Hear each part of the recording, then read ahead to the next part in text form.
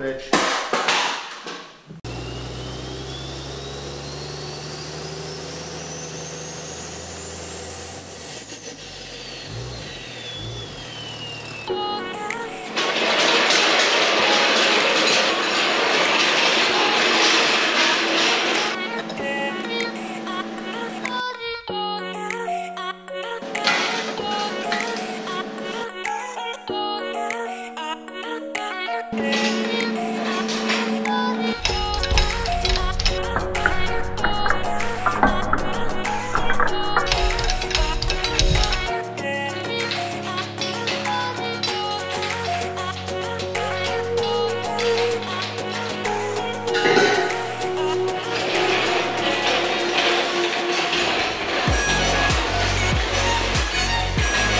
Hello guys, welcome back to the channel, back to the garage. Hope everybody's having a good weekend.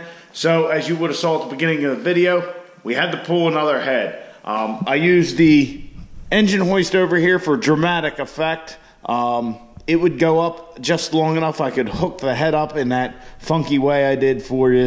Just goofing a little bit. But anyway, I pulled the head off of the KFX 400 because we have no valve lash whatsoever.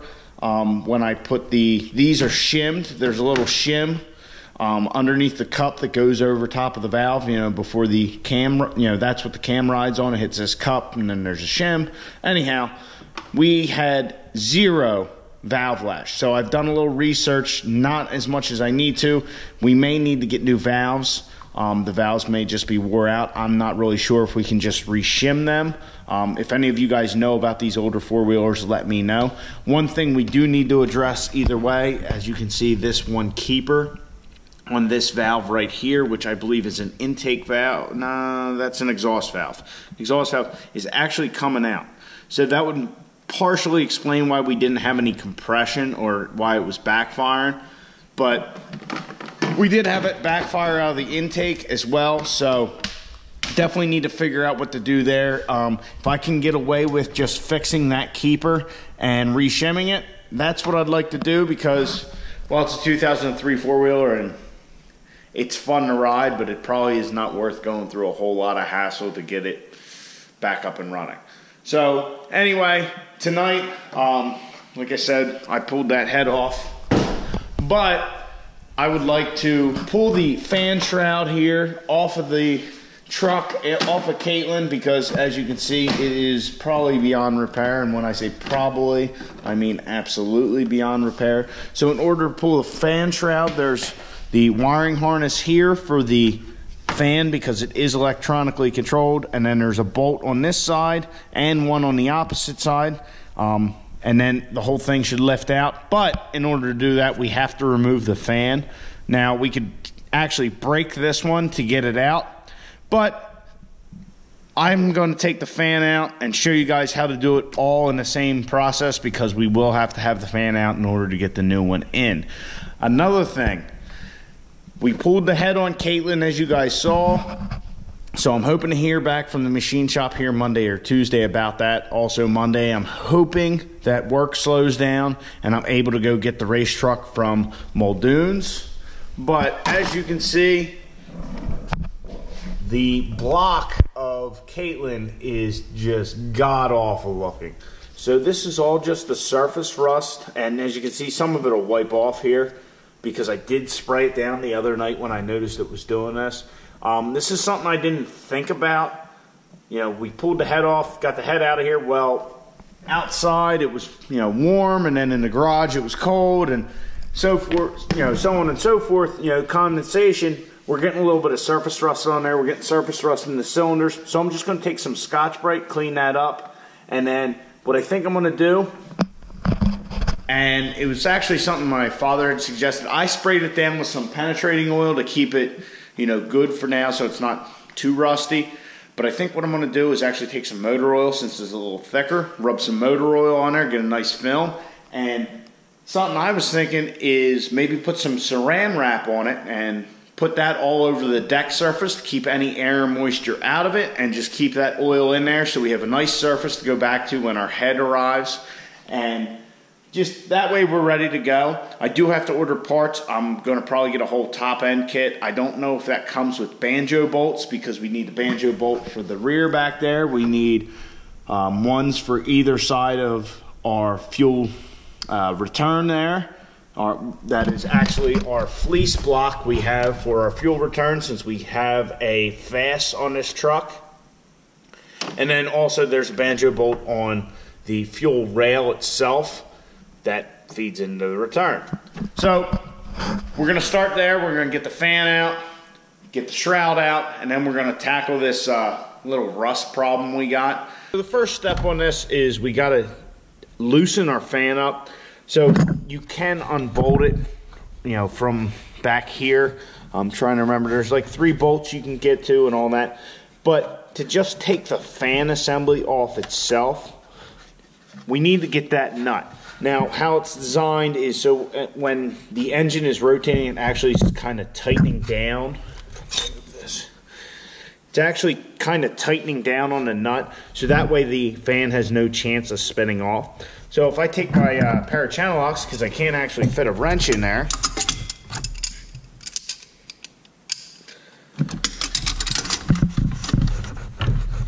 right? Either the pulley spins or the fan spins, or well, I guess you'd say both spin. As you can see, it's kind of hard. You can't just take it off with a wrench just to unscrew the fan from the hub there. So that's where the air chisel comes in handy. And this actually works on pretty much any vehicle with a fan. What you're going to do is you're going to hook your compressor up to your air chisel. We're going to put this against the nut, and we're actually going to kind of shock the nut loose. After that, we should be able to actually spin the fan itself, and then the nut will come with it because it's not locked on that pulley anymore. Just a little tip for you, that way you don't need a puller, you don't need a, or not a puller, but you don't need a special tool. You just hit it with the air chisel on an edge of the flat, and you should be able to knock it loose. So let's see how we make out. This is very hard to try and set the camera up for you to see, so hopefully you do. Just take our chisel, put it on the edge of the flat here. Alright, a little pressure.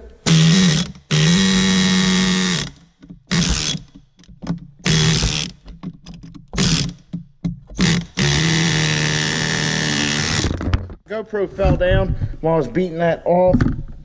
So as you can see, everything spins together, but if I hold this pulley, now the fan spins independent, it is unthreading. So now we'll get our shroud off.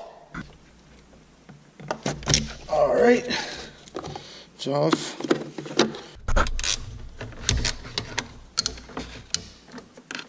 Oh, and I lied to you earlier, there's actually 3 bolts, 2 on this side, 1 on the other side. I should have known that from when we put the electric fans in the race truck.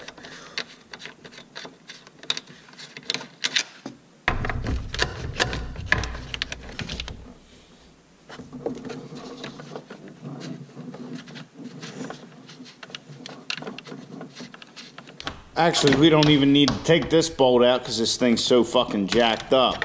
But, oh well.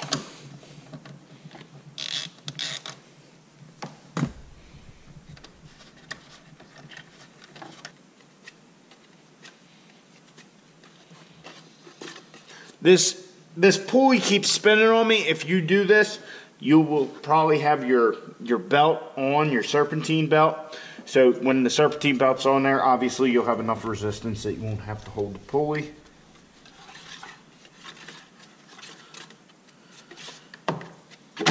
And there we are. So, you'll be able to just pull.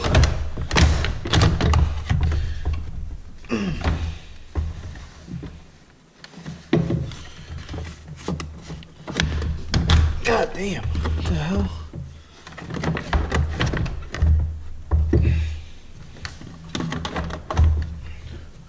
Seems like this side's a little jammed up. I don't know why that would be jammed in there. It's not like anything fell on it and forced it in that slot. There ain't no bolt. I didn't realize this when we started. I couldn't pull the shroud out because this lower radiator seal is actually connected to it. So we need to pop these 3 fins off, which would have probably been easier if we did it before we unbolted it. So now you guys know.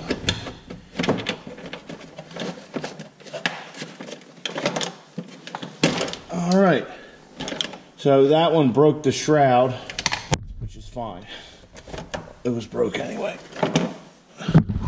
All right, so the radiator shroud actually is connected to the lower radiator seal. This is the upper radiator seal here, this part that says heavy duty. But anyway, now that that's all taken care of, I can undo the fan again.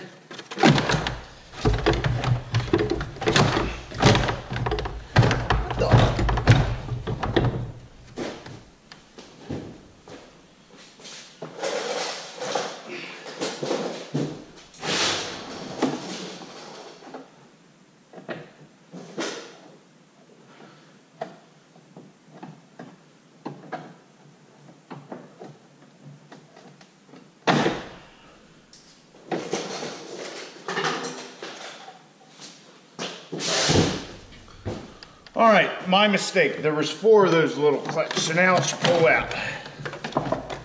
Come on.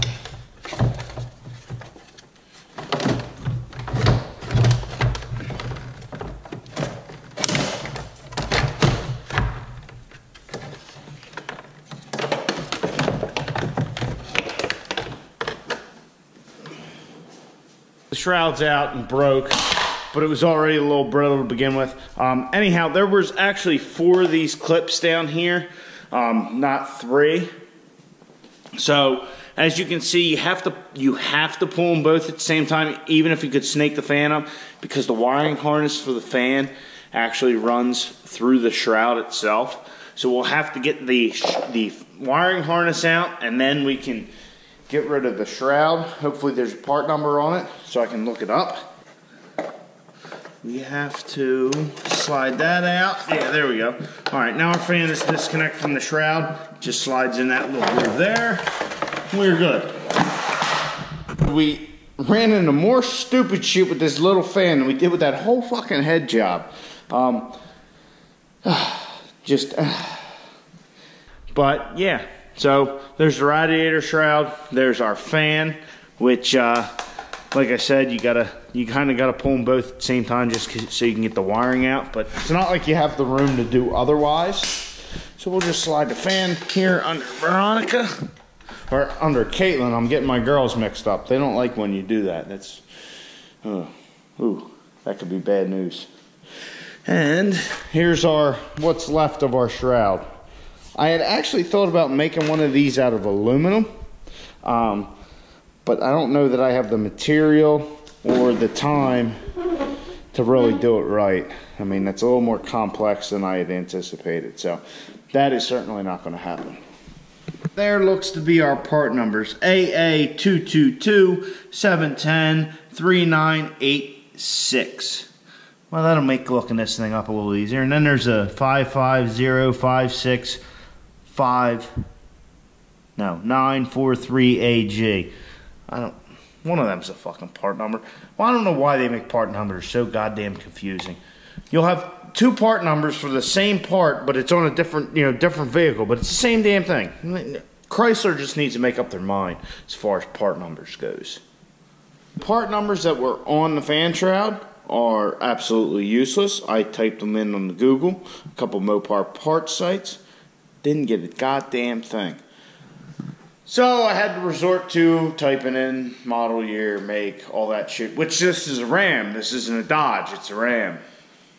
Which we're not even going to start on that. That just irritates the hell out of me. Anyhow, I had to go to a site, type in the VIN. Oh, that reminds me. Anyway, type in the VIN, get the part. So I actually ended up getting it off of the eBay because it was like half the price of any other website I could find. And the dealer's going to be like $300. I think this was like $70. So it should be here in like a week and a half, which seems very far out. I would expect it a lot sooner than that. But speaking of VIN, that brings me to something else. So, the other day in the mail, I actually got 2 important safety recalls. One is for our 2010 Dodge Ram 2500. And one's for our 2012 Ram 2500. Oh, that boils. I just can't stand that. The fact that they, you know, even on the screen when you turn the key on, and if I had the race truck here, I'd show you. When you turn the screen on that, the center screen in the middle there, it says Dodge. On this truck, it says Ram. Which, whatever. But the only place this truck says Dodge is actually in on the center console. You know what, I'll show you. So on Caitlin, it just says Dodge right there. That's the only place you will ever find Dodge on this truck. And from what I understand, it was just because, like, they had them. Like, they just had too many of those damn things. All the newer trucks say Ram, or I'm not even sure, honestly. But that centerpiece there in the dash on this truck shows the Ram logo. It says Ram. On the 10, I think it's Ram logo. I can't remember. But on the race truck, it says Dodge. But it just irritates me. I mean, I know they want to make like 2 different brands and all that kind of bullshit, but it's the same damn truck. You're telling me, you know, like 2010. So the race truck's a pretty rare truck. It's the last year of the Dodge Ram. So I probably shouldn't have, you know, cut it up and be doing what we're going to be doing with it, because I'm not going to be able to get a Dodge Ram anymore. They're all going to be just Rams. Oh, it's so fucking stupid. Alright, so sorry about that little tangent there. It just irritates me, especially when you're looking for parts, because like half the websites you gotta look for Ram parts, half the websites you gotta look for Dodge parts. It just irritates me that you even have to worry about that. Anyhow, back to our important recalls. The brake transmission shift interlock, the BTSI locking pin on your vehicle may become stuck in the open position. The ability to shift the transmission out of park position without the key in the ignition or a brake pedal application increases the potential for an unintended vehicle rollaway that may result in a vehicle crash or injury. So on the 10, if you guys have been with the channel and you remember, we actually shaved that thing off so that way we could get our key out, because it was keeping us from getting the key out from us seeing it neutral. And I'll be honest, I have actually noticed this in Caitlin, that I can just put her in drive. And honestly, I don't mind it. I actually kind of like it, because you actually still have to pull it forward towards you and then go down. We should be able to put the truck in drive right now without pushing the brake pedal, which I'll show you here in a second. Needless to say, I don't know if this is a recall that we're going to get done. Though, saying that, getting it done on the race truck may be interesting. If we took it in there and had them try and do the recall, I don't even know what a dealer would do about that. They'd probably just get pissed off they were bringing something like that in, especially once they took it apart. Well, the guy probably wouldn't even look at it, probably just throw the switch away. But, I don't know. That's certainly an idea. What do you guys think? Should we take the race truck in and get the recall done that we already deleted? I don't know. Let me know what you guys think down in the comments. So anyway, let's try this out on Caitlin. Like I said, I know it does it, so it's not really going to be any big surprise. All right. Uh-oh. Caitlin's in drive. She's running away. Oh, no. The fucking thing's half disassembled.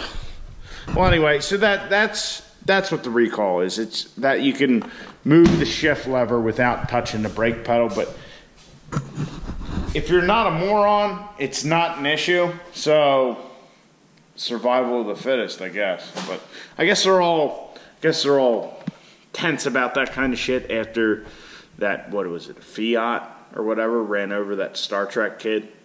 But whatever. I'm not getting it done on Caitlin. That's for damn sure. So now we're going to move on. We're going to clean the block. I think my game plan is to I'm going to wipe it down. Like I said, I sprayed it last night after I noticed the rust. And then we'll Scotch-Brite it. And then I'm going to get some Saran wrap, which I'll have to check because I might not even have Saran wrap.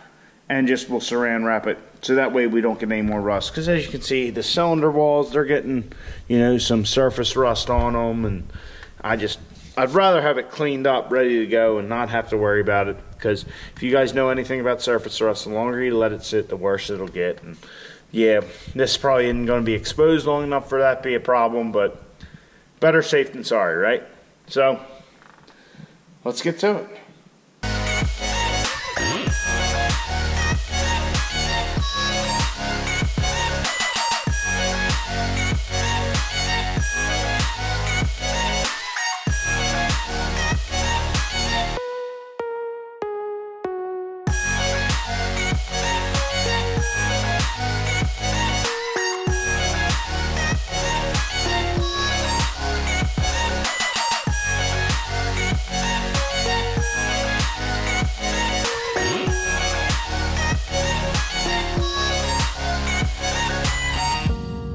Block all cleaned up. I Scotch-Brited the whole thing. Then I stoned the whole deck surface here. I did wipe out the cylinders and all that. I will be taking a vacuum and vacuuming them out, because if this whole Saran wrap deal I got going on doesn't work, we're going to have to do this again. So I figured, why do it twice? Now I put the Saran wrap on. What I did was I actually wiped the whole thing down with a paper towel with oil on it, so the whole thing should be oiled, and then I put the Saran wrap on there to hopefully seal any moisture out and just, you know, keep the oil on there so hopefully it doesn't rust up again. I don't know if this will work. I think it should, but who knows. But if anything, it'll just keep shit from getting in any of the coolant passages or anything like that. So that's kind of how I decided to clean it up. I don't know if that is technically the right way or the best way. If you guys know a better way, let me know. But it came up. I mean, everything looks good. It looks like it should seal right and all that. So I'm happy with it. I'd throw a new gasket on there and bolt the head down right now if we had it. But we don't. So guys, I hope you liked the video tonight. We did a little head work on the four-wheeler. Well, we didn't do any head work, we just pulled the head off. So I got to look into that just so I can get that thing ripping again. Like to definitely get to riding that thing. The Polaris I have, the utility four-wheeler, they're fun, but they're hard to get stuck. And kind of being worried about getting stuck's half the fun of riding, especially me. I'm the guy that goes out like, I'm not getting dirty and muddy today. I'm the first one in the mud pit. So why I always end up saying that when we go out, I don't know. I always bring a spare set of clothes anyway. But I definitely want to get back into riding the sport four-wheeler in places it was never intended for, like creek beds and shit like that. But other than that, we got the fan and the fan shroud off. I ordered the fan shroud for the truck, which we will put on after the head's back in so we don't risk busting it up in the meantime. And we got the deck surface. And we got the deck surface of our engine all cleaned up and pretty. Hopefully it stays that way. I'm hoping this Saran wrap, you know, keeps that oil in there and keeps the moisture from getting in to add it if we missed any spots. I don't know. I've never heard of people doing this. Maybe they do and just don't say it. I have no idea. But I figured it was worth a try. So guys, if you enjoyed this upload, please give it a big thumbs up. Subscribe to the channel, and I'll catch you guys on the next one. Hoping to get the race truck back on Monday. So, you guys, I'll see you on the next one.